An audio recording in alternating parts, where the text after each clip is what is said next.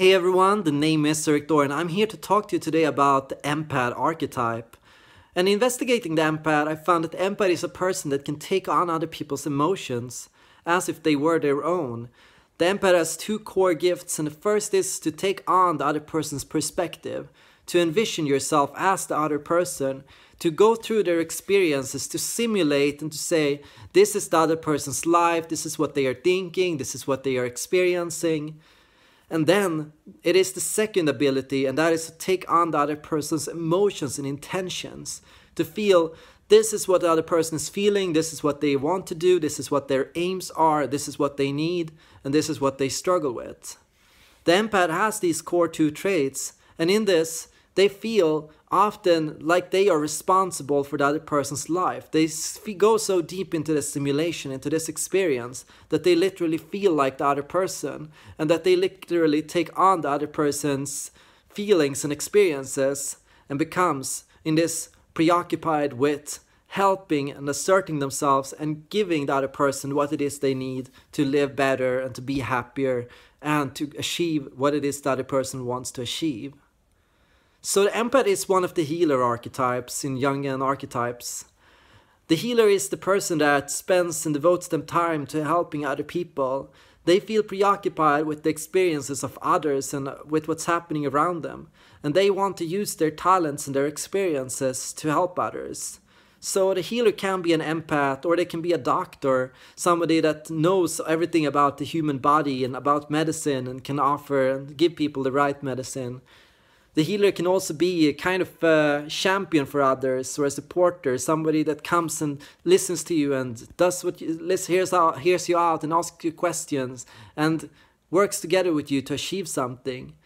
The healer can also be a kind of pragmatic, a person that knows and that supplies you with whatever it is you need. If you need money, they give you money. If you need a house, a place to stay, they give you a place to stay.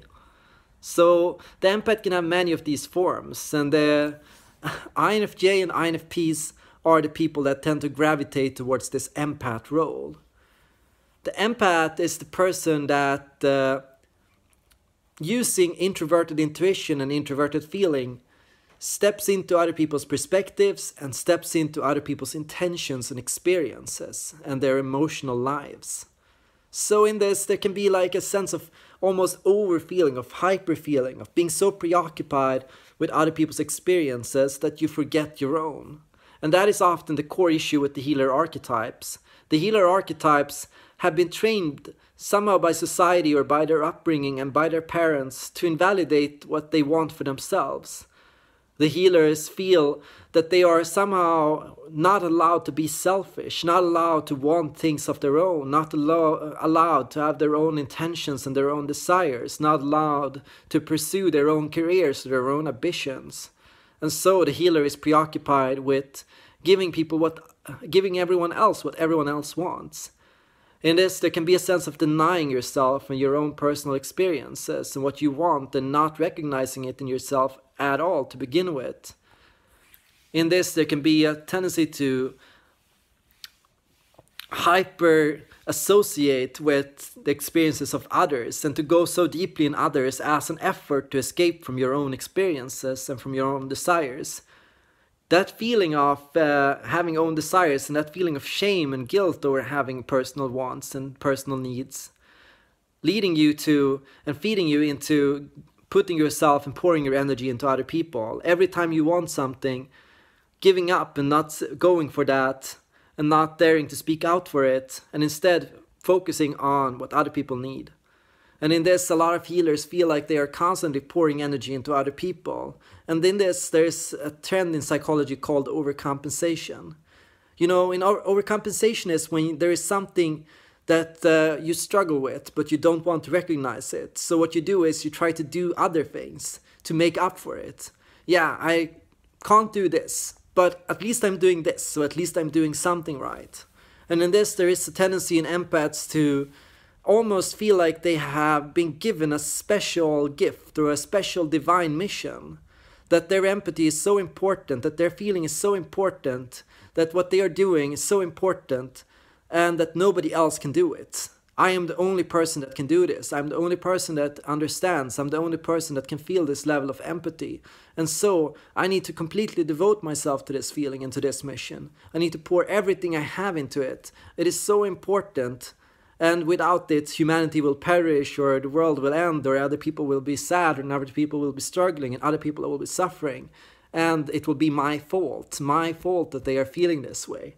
And in this, there's that guilt once again, that guilt that is the hallmark of the healer archetype.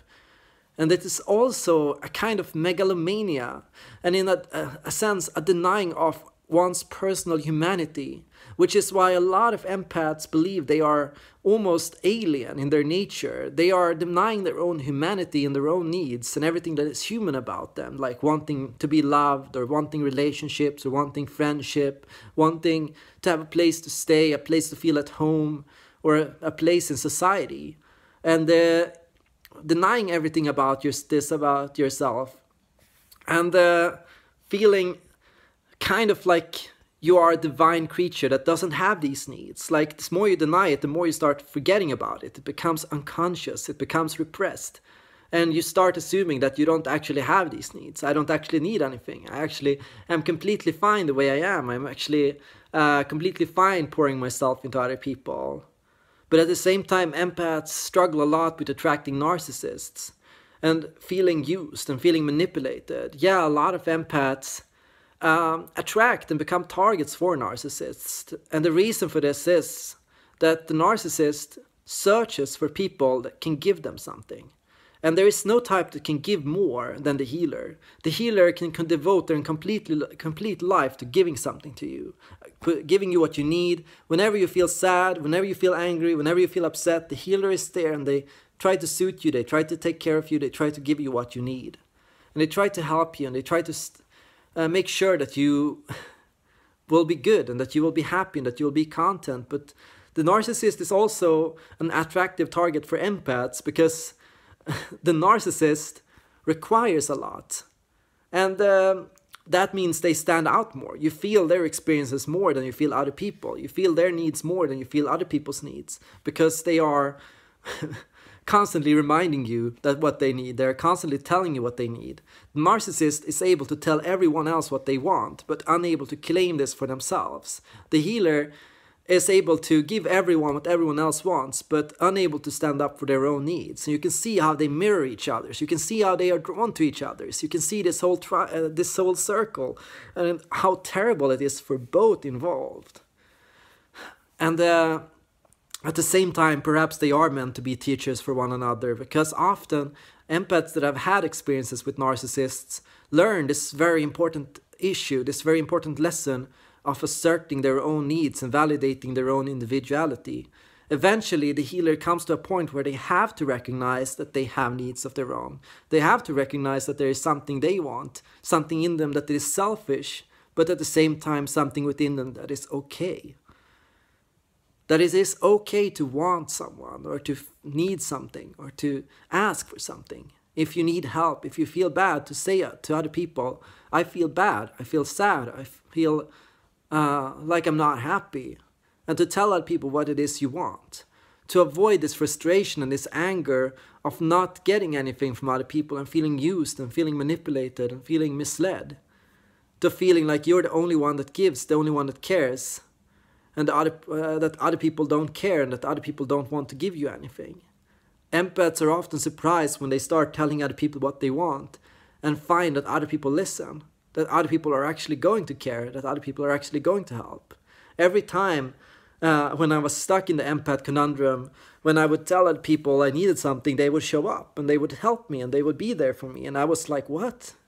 You are? And that's kind of took away from that feeling of being special. You know, when I was a kid, I feel like I was stuck in this for a long time. I was completely focused on other people, to the point of invalidating everything inside me that was human. You know, I was so focused on other people and helping other people, on saving the world and saving the planet. And I was so focused on constantly reading other people. As a kid, as a 12-year-old, I was studying up on New Age, on Reiki, on chakras, on astrology, and on auras. And I would constantly spend my time trying to understand other people, trying to listen to them, trying to hear them out, trying to learn more about them. But then there was so little I knew about myself and so little I recognized in myself. And that is in part why I, as a 21-year-old, became burnt out already at 21, you know. I didn't even think that I had boundaries. I didn't even think that there were limits to my energy and to what I had to offer. I thought that I could just keep on giving endlessly, and that it would have to work out, and that I would just have to keep pushing myself. No matter how bad I felt pouring myself into other people, I felt and I kept pushing myself to give more. The answer was like, oh, you're simply not giving enough. Oh, you're simply not doing enough. Every time I felt bad about something, I thought it was because I wasn't doing enough. I wasn't helping enough people. And then I would think more about other people. And I would think more about how I could help other people. And oh, yeah, it was such a struggle to get over. And I don't know if I'm completely over it yet, but I feel at least like I have learned something important. And in this, become more self-affirming. And in this, I feel less of a need to feel special and less of a need to feel like I am different than other people or that I have some kind of divine gift. I start to recognize that I'm actually more human than I think. And in this, I can be a little surprised. And I'm like, oh, I'm actually human. Oh, I actually want things. And it's like developing and realizing and listening to my own voice of what I wanted. That was so difficult. It was also that just recognizing two other important things that I had in myself. Feeling judging and intuitive judging. Recognizing my own need for independence and my own ability to go my own way.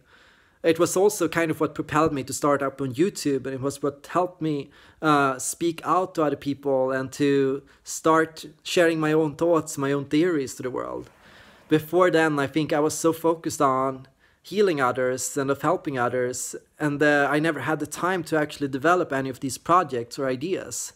So that kind of gave me a rush, and that gave me a kick as well. It helped me really take a step forward, and it made me feel a lot more self-actualized. Not that I think I'm complete in any ways, but that it made me feel a lot more true to myself and a lot more honest when dealing with other people.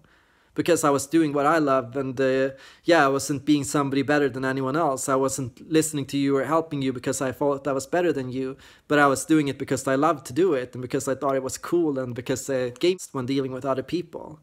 Because I was doing what I love, and I wasn't being somebody better than anyone else. I wasn't listening to you or helping you because I thought I was better than you, but I was doing it because I loved to do it, and because I thought it was cool, and because it gave me something. And that made me feel, and it made a lot of people feel a lot better too. It was like it took away from the guilt of other people.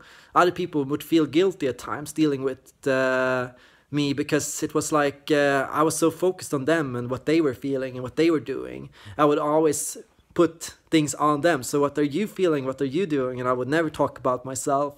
And the other people would feel guilty, like they didn't see me, like they were constantly taking from me.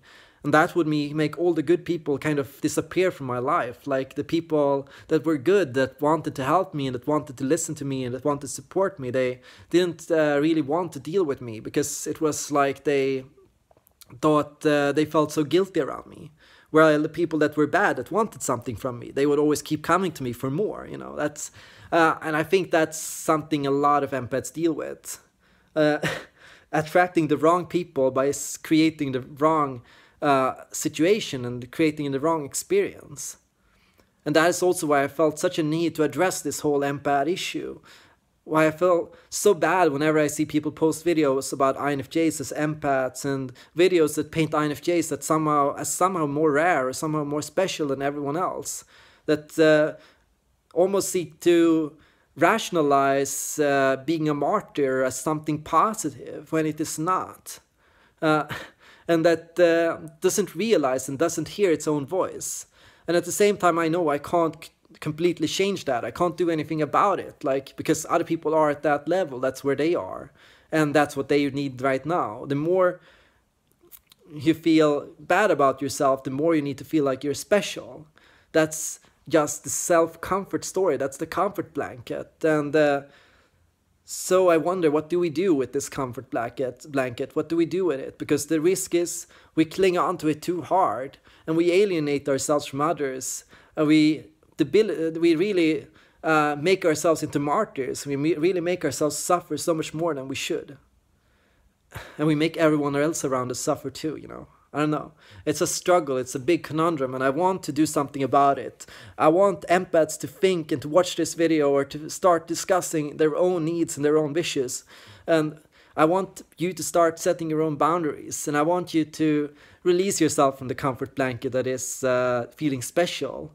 And I want you to see how special everyone is around you, how special everyone is, and everyone's gifts and what everyone has.